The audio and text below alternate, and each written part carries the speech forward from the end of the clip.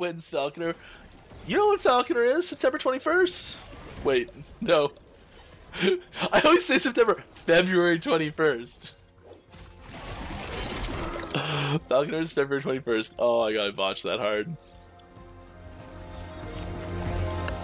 Yep, I totally know what day it is. Hello everyone and welcome to Action RPG. I'm your host Aaron, and for today's video we're headed to the world of Last Epoch. Mike, one of the senior developers of 11th Hour Games, held his normal Friday Q&A live stream on Twitch, which means I get to bring you Dev Chat 116. As always, Mike answered lots of great questions from the community and gave us a couple of 1.0 teasers.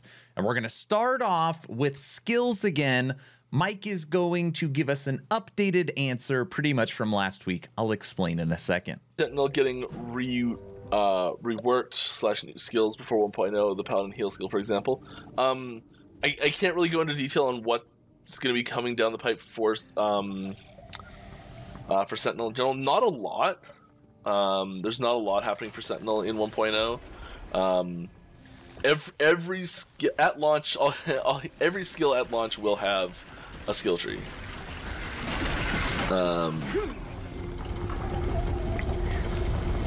And you know how we get there hopefully means adding trees instead of removing skills.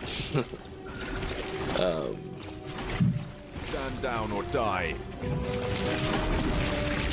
I'll pause it right there. It takes them a while to get there, but ultimately me and Mike had a little bit of a conversation. In last week's video, I said Healing Hands, which is a paladin skill, is finally getting a tree.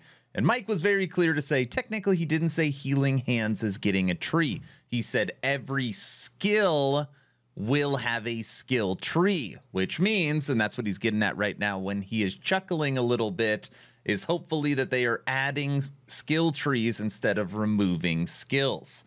So technically, Healing Hands is not confirmed for a skill tree just quite yet. But my personal opinion, I think it'll get there. Now let's talk about the campaign. Is the story going to be expanded in 1.0, or is it complete for now? Neither. It is not complete and will not be expanded in 1.0. There are still 3 missing chapters that will get added over the course of the few patches after 1.0. We are, you know, like we really want to have that complete storyline finished up as soon as we can, but we think it's more important to, you know, really. Where am I? Does it want me to come down here and be like, oh no, I can't make it. Where do I go? Yes, it does. There you go, Mike. Probably didn't actually have to go down there.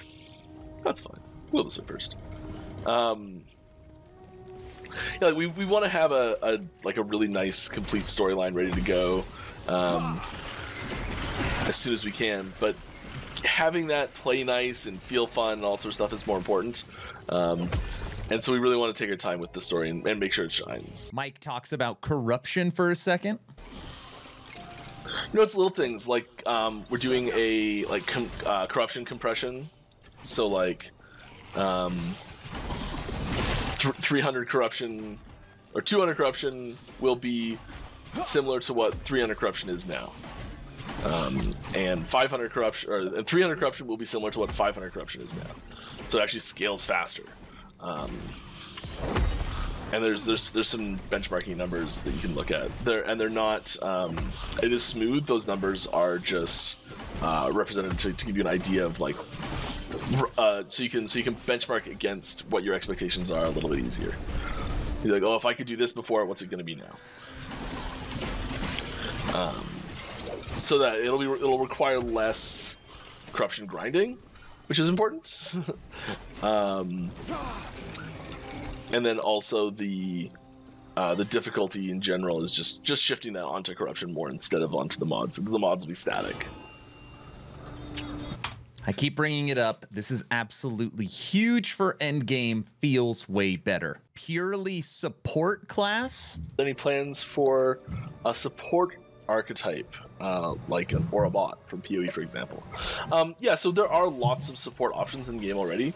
We don't have any plans to I guess have a class that's shoehorned into support. specifically. We like giving lots of support options for people that want to invest in that sort of thing. Pally. But there's always damage options on the class as well. So I'll use Paladin as probably the best example of this right now. If we had Healing Hands. Healing Hands doesn't have a tree yet, but we'll get there eventually. So this is just a straight healing ability. There's Holy Aura. That is every aura from every game in one. pretty well. It's got Smite, which half of what it does, like it attacks things, but it also heals, and then you can use it to apply debuffs to things.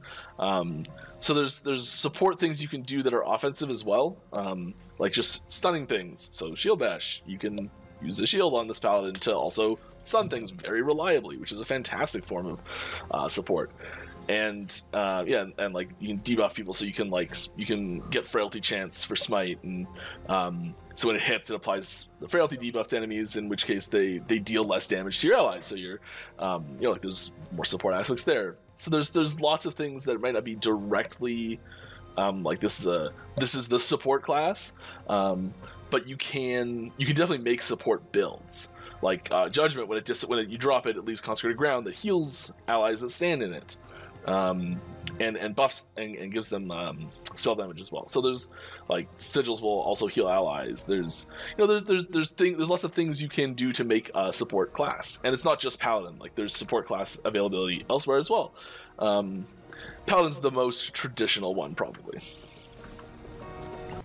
I feel like so far there is no content in LE that would require a support class, as far as, all right, let's go tackle as a team this very hard pinnacle boss, and we tell this one person they're going straight support. Maybe in the future, but not yet. Teaser number 1, and Mike answers a question while it's up. Here's a cool thing to show you. Oh, look at that. Wow, so cool. Now, I'm going to guess this is an enemy, probably in Temple of Aetera, but chance, maybe, like Sentinel MTX? I don't think it's probably an enemy.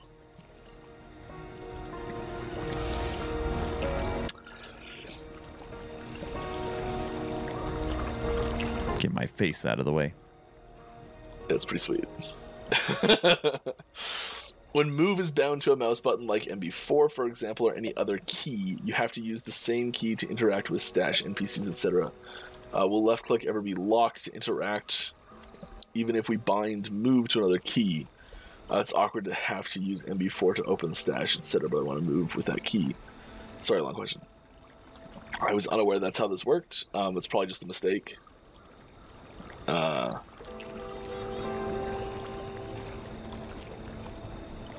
Oh, it's specifically to interact with world objects. Ooh.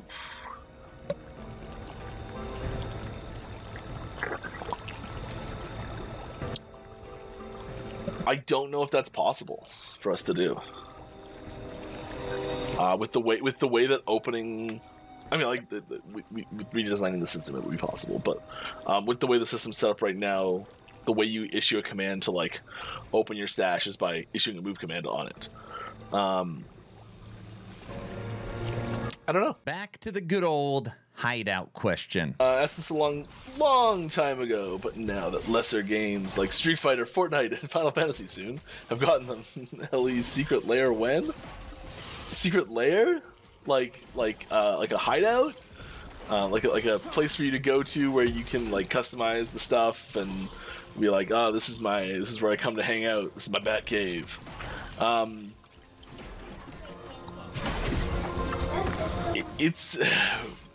We don't have any active plans to make that at the moment. There would have to be some a lot of other things finished first before we did that. Not limited to some server architecture changes.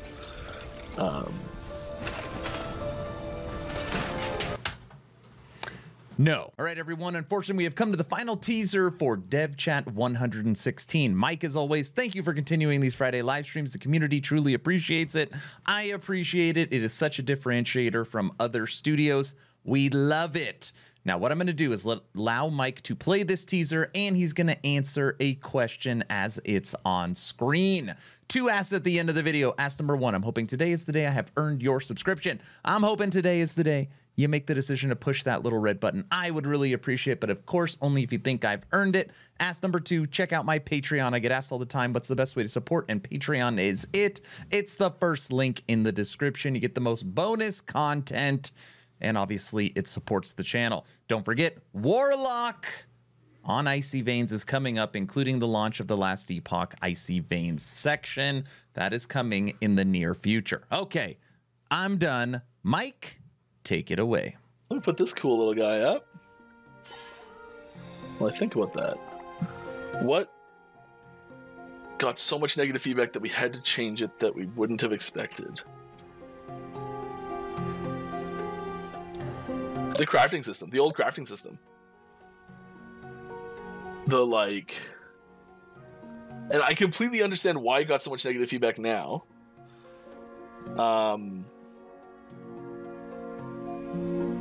Well, academically, I can understand it.